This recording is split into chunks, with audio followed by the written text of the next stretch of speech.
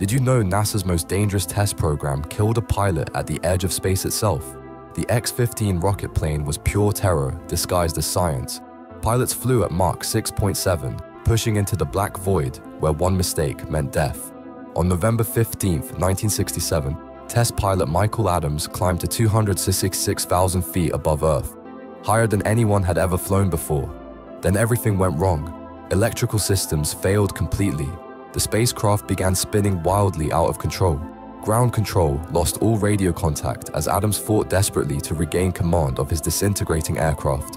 For 2 horrifying minutes, he battled the spinning metal coffin as it plummeted toward Earth at hypersonic speed.